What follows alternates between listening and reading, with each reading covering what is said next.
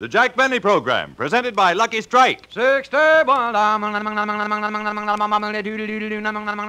sold to American. Lucky's pay more. To give you a cigarette that's finer, milder, more enjoyable. Lucky's pay more. Lucky's pay millions of dollars more than official parity prices for fine tobacco. And the men who really know tobacco, the tobacco experts, can see the makers of Lucky Strike consistently select and buy that fine, that light, that naturally mild tobacco.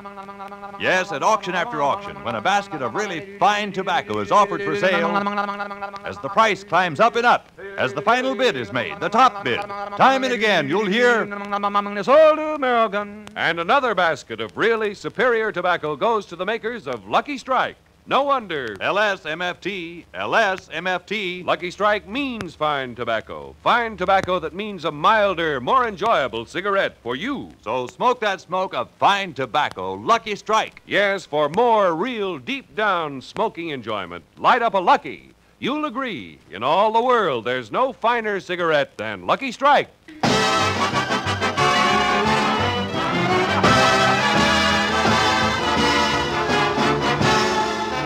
The Lucky Strike program, starring Jack Benny, with Mary Livingston, Phil Harris, Rochester, Dennis Day, and yours truly, Don Wilson.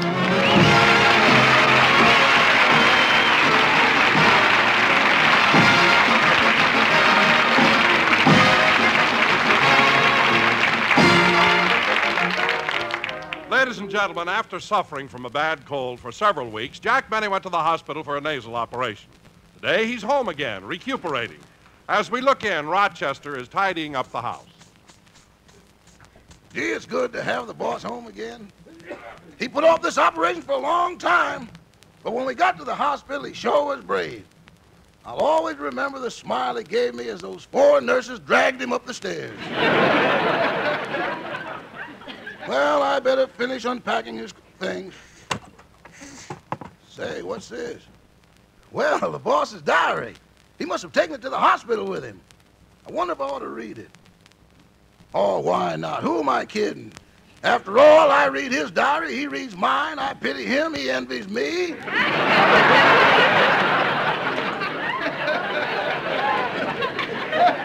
Now, let's see what he has to say. Here's the first entry. October 17th. Dear Diary, I am now in the hospital. I entered this morning for a minor operation. I'm not sure, but I think they put me in the wrong ward because the patient in the bed next to me just had a baby.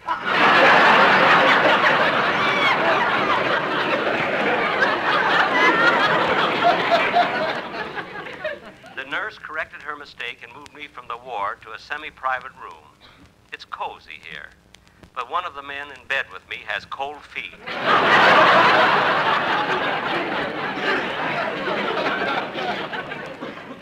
Doggone, I can't understand why the boss didn't get a private room. After all, he owns the hospital. October 18th. Early this morning, I was operated on. They gave me some ether and put me to sleep. I had the most wonderful dream. I dreamed that I was the maid in Ciro's powder room.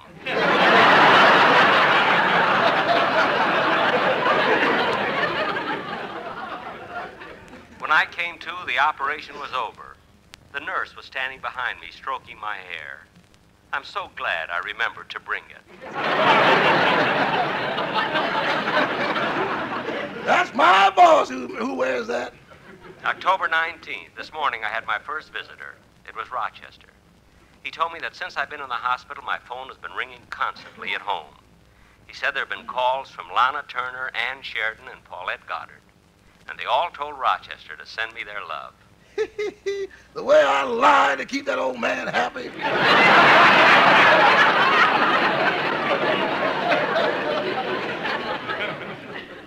After Rochester left, the nurse brought me dinner, my first meal since the operation. However, I was still sick from the ether and couldn't eat a thing. But the man in the next bed was very hungry, and fortunately I had change for a $5 bill.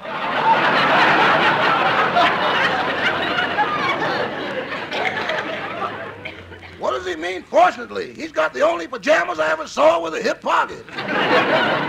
October 21st, the doctor told me I could leave the hospital. I felt so good and was such a beautiful day, I decided to walk home. As I started up Santa Monica Boulevard, people kept looking at me and smiling. I smiled back till I realized I was still wearing my nightie.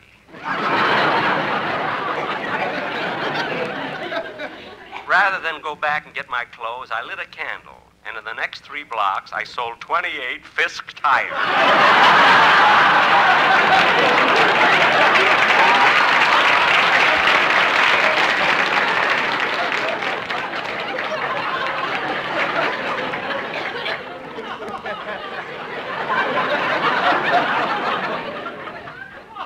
Those hospital nightgowns are all right, providing the wind is against you.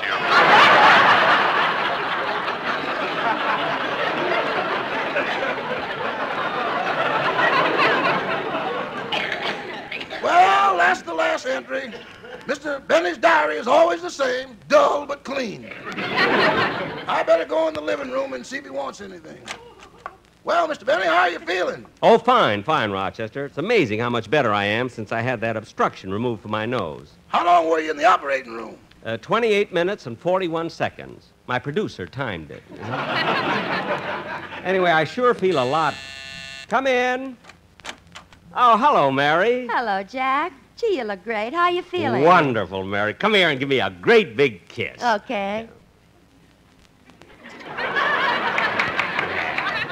Wow! Jack, you've never kissed me that long before. I can breathe through my nose now.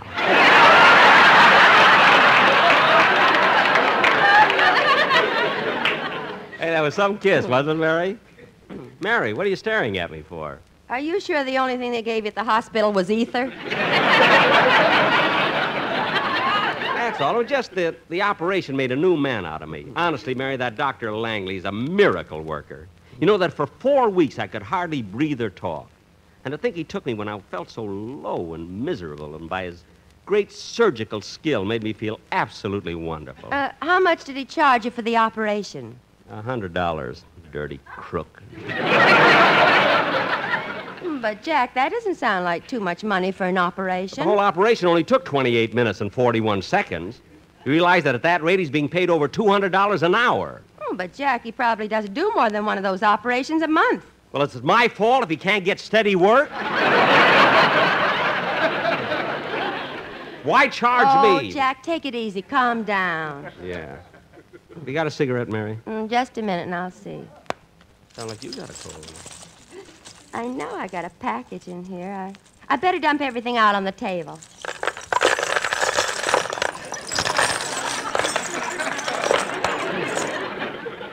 Mary, is that your purse or are you moving? Here's a cigarette, Jack. Thanks.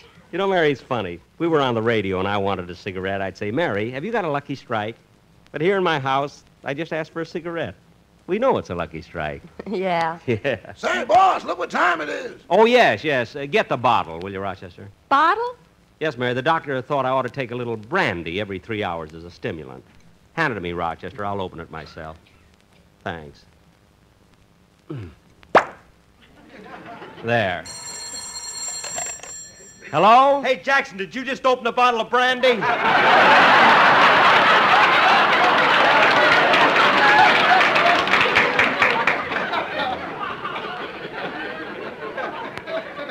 Why, yes. Yes, Phil, I did. But how... That's all I want to know. Well, but... How did he smell it all the way over in Encino? You know, Mary, sometimes I... Come in! Here I am, Jackson. Brought my own glass.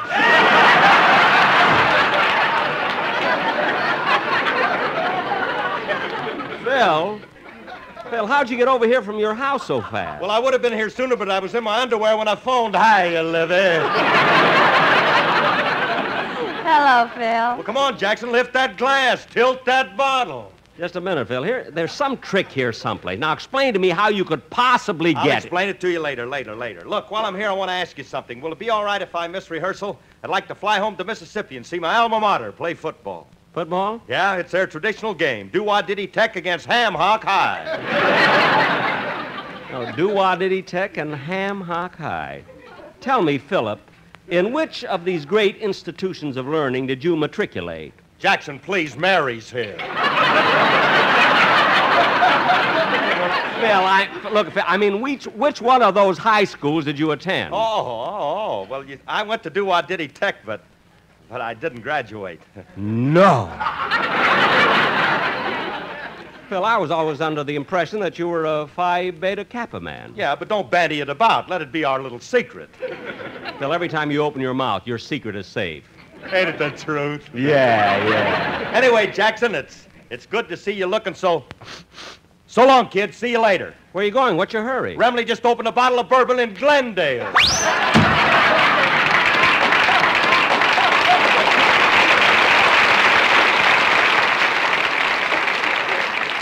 I can't understand how he got here from Encino, and if that's Phil calling from Glendale, I'm gonna...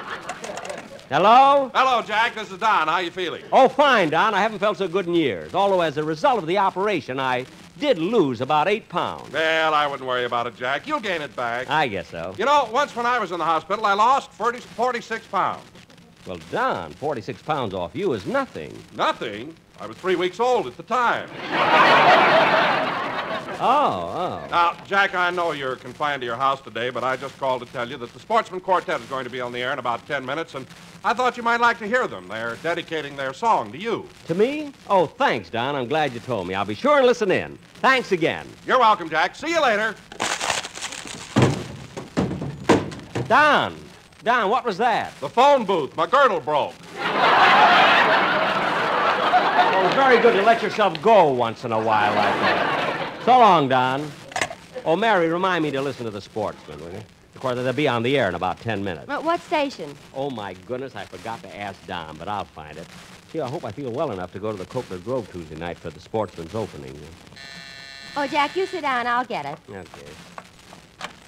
Hello, Dennis. Hello, Mary. Come on in and... Wait a minute. It isn't cold today. What are you wearing that muffler and heavy overcoat? I rode over on my bicycle, and I don't want to catch pneumonia. Now, Dennis, what has riding in your bicycle got to do with pneumonia? There's a leak in the front tire, and every time it comes around, it blows on me.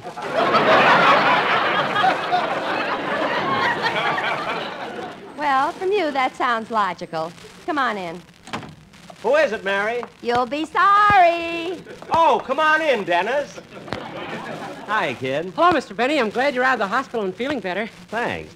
When my mother heard you were home again, she told me to bring this package over.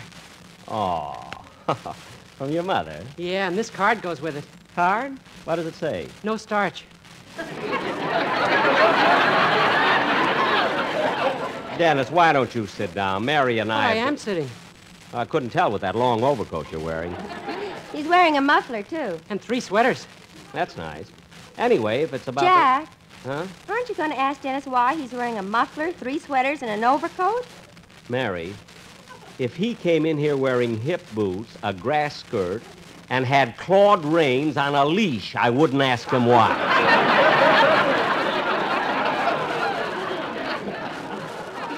Oh, you're just mad because one of my eyes is blue, too. Yeah, one of your eyes. Now, look, Dennis, if you came over to find... Yoo-hoo! Anybody home? Huh? Well, Mr. Kitzel!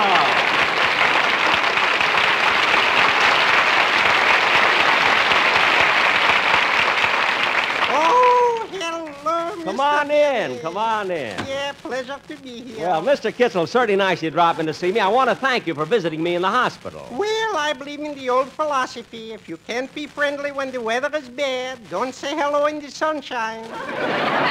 I know what you mean, yeah. And Mr. Benny, if you had taken care of your cold, maybe you wouldn't have had to go to the hospital.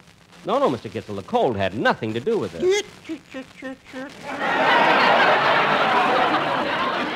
Mr. B, don't belittle a cold. Last April, my wife caught a cold and it gave her laryngitis. Laryngitis? That was 6 months ago, and she still can't talk above a whisper. My goodness, why don't you do something about it? If she starts to get better, I will. But seriously, Mr. Benny, if you ever have any more trouble, do yourself a favor and send for my nephew. He's a nose and throat specialty. Yes. Just nose and throat? Once in a while, he takes out an appendix on the side. Oh, on the side. Hey, that's quite a joke, Mr. Kitzel. Yeah. Oh, my. Yeah. How are you feeling, Miss Livingstone? Oh, I'm fine, thank you. By the way, Mr. Kitzel, you know our singer. Oh, yes, of course. Doris Day. No, it's Dennis Day. Don't let those 3 sweaters fool you. Oh, Dennis Day. Mr. Day. Excuse me for being excited, but it's a pleasure to meet you. I buy all your records, and my wife is crazy about them. Thank you.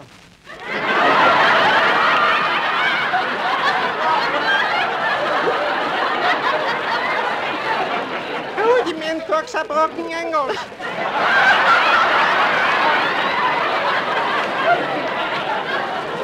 You know, Mr. Day, what my wife got for you collection? She's got Ireland Must Be Heaven, McNamary's Band, Mother McCree, but my favorite one is Clancy Lower the Bagel. No, that's Boom.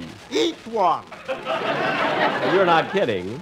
Well, Mr. Benny, I just wanted to wish you good health, and now I got to be running along. Well, goodbye, Mr. Kitzel, and thanks for dropping in. You're welcome, and as they say in French, Lafayette, I was here.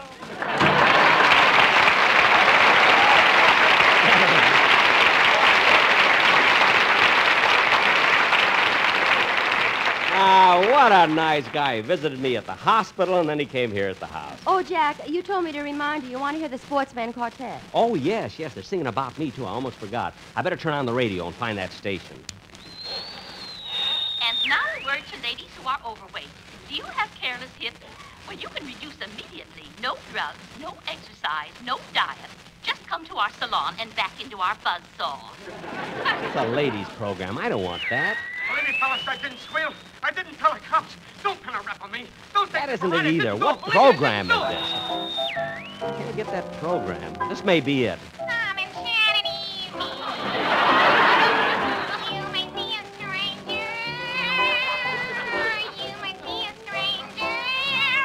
Oh, my goodness. What station is that quartet on? I can't get that.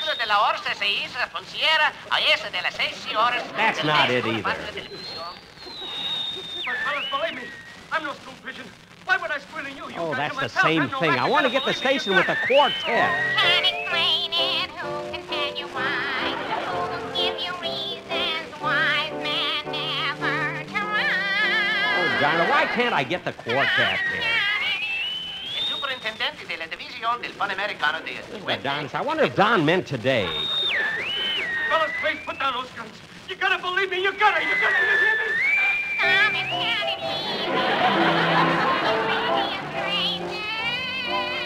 You may see a... I guess the stranger saw her first. I wonder what station. And now, ladies and gentlemen, before we have another number from the Sportsman Quartet, This is it, Mary. This is it. I'd like to repeat the prizes we're giving away in our giant jackpot. 1 package of Lifesavers, a box of Rye Crisp, and a real, genuine, imported $3,000 Tranapack. What did he say? I don't know. I didn't get it either. We are also giving away a Dr. Scholl's foot pad, 1 free dancing lesson at Arthur Murray's, and a $15,000 Crocken suit.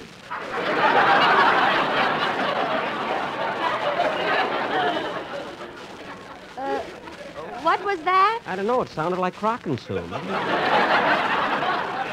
And in addition to these, a can of strong hard dog food, a complete set of shoelaces, and a lifetime supply of that new miracle drug, Sulfataya Papagaya. A wonderful drug. I hope the person who wins it is sick. And now for our special surprise. You'll love this. Mr. Benny, what's a Crockensoon? Quiet. I want to hear this.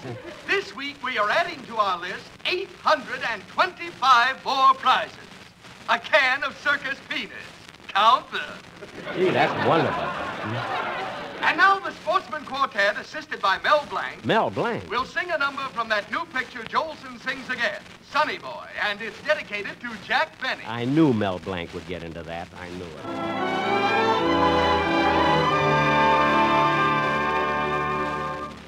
climb upon our knee, Jackie boy. Though you're 53, Jackie boy. I'm 39. We've no way of knowing just how old you're growing, but we love you so, Jackie boy. When there are gray skies, we don't mind the gray skies. You make them blue, Speedy Riggs. Speedy Riggs? I thought they're singing about me. Auctioneering. That's Mel, Mary. That's Mel Blanc. I know that's Mel. Speedy Riggs. You're from Kentucky, and we know your word. Let's light a lucky, the best right here on earth. They pay more. When we're old and gray, we'll smoke night and day, dear. Love you so, Lucky Strike.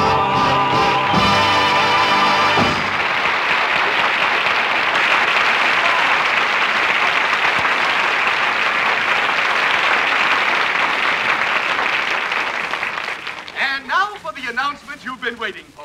The winner of all those grand prizes is I have it right here on a slip of paper. The winner is Frank Nelson of 1427 North. Frank Nelson? That's me! Oh, lucky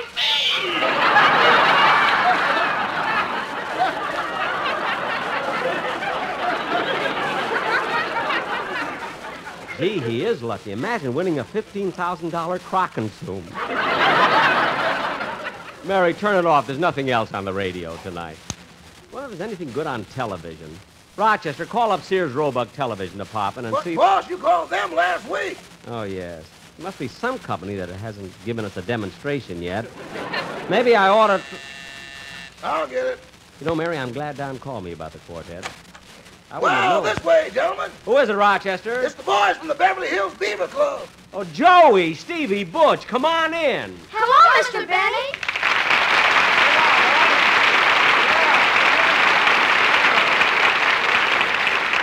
Well, it's certainly nice of you kids to pay me this visit. Go ahead, Joey. Read the speech. I'm looking for it. Speech? Oh, here it is. Mr. Benny, your brother Beavers held a meeting and voted that this committee pay you a visit for 4 reasons. To welcome you home from the hospital, to wish you a rapid recovery, to invite you to our annual picnic. Your dues are 3 months behind.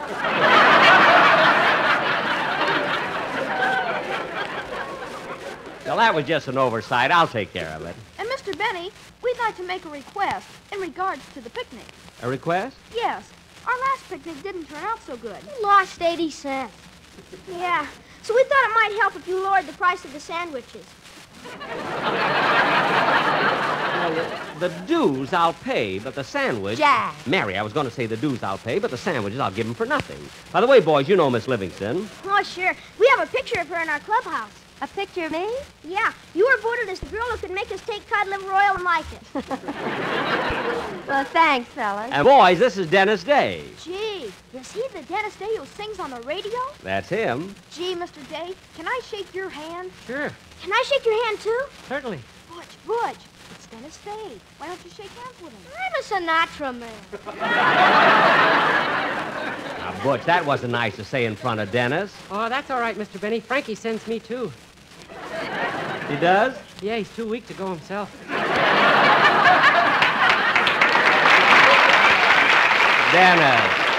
Dennis, please.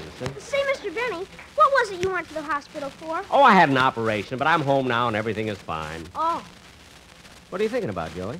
Well, my mother once went to the hospital, and when she came home, she brought me a little brother. Ah, well, that was nice. And then she went to the hospital again, and when she came home, she brought me a little sister. Well.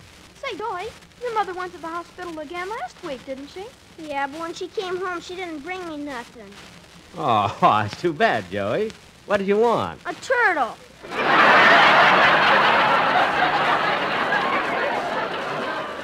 Well, maybe next time. Say, boss, this is your first day home, and you've been up and around quite a while. So what? Don't you think you ought to take a little nap? Yeah, I guess you're right, Rochester. Well, I'm awfully glad you dropped in, fellow Beavers. I appreciate it. We'll run along now, Mr. Benny. We'll see you at the next meeting. Well, I don't know if I'll be able to make it, Stevie. You see, I've had this trouble with my nose, and that's why I was operated on. I was in the hospital for 5 days, and it'll be at least another week before I can leave the house. A little cold, he makes a big thing out of it. Did you say something, Butch? Oh, he didn't say anything. Come on, fellas, let's go. Gee, they're nice boys. Jack, I think I'll run along, too. Me too, Mr. Benny. Okay, I'm glad you came over, kid. So long, Mary. Goodbye, Dennis. Bye, Jack. Ah, it's nice to be home again, Rochester.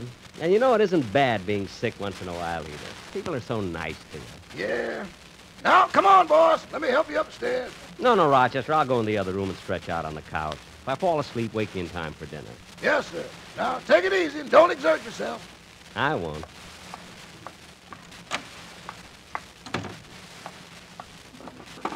Now, let's see. Where's the...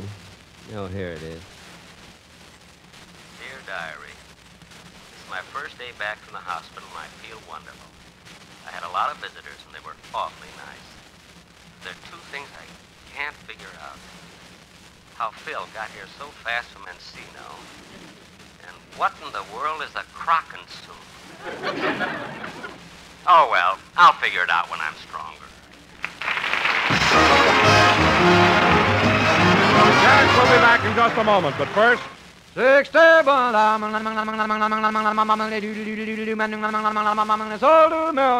give you a finer cigarette, a milder, more enjoyable cigarette, Lucky's pay more. Yes, at the tobacco auctions, at market after market, Lucky's pay millions of dollars more than official parity prices for fine tobacco. LSMFT, LSMFT. Lucky Strike means fine tobacco. Fine, ripe, mild tobacco that gives you more, far more, real deep-down smoking enjoyment.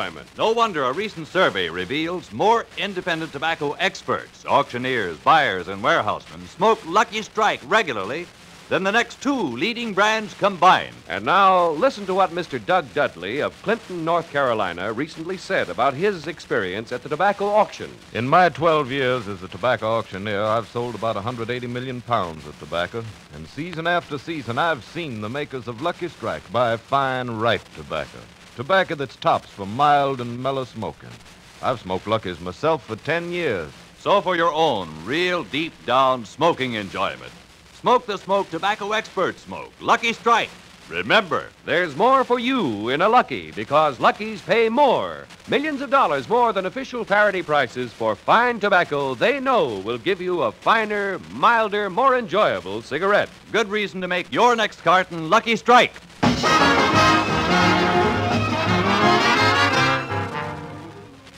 Well, boss, you took a nice nap. Do you want me to get you something to eat? No, Rochester, I don't think so. Answer, will you, please? Hello? Yes?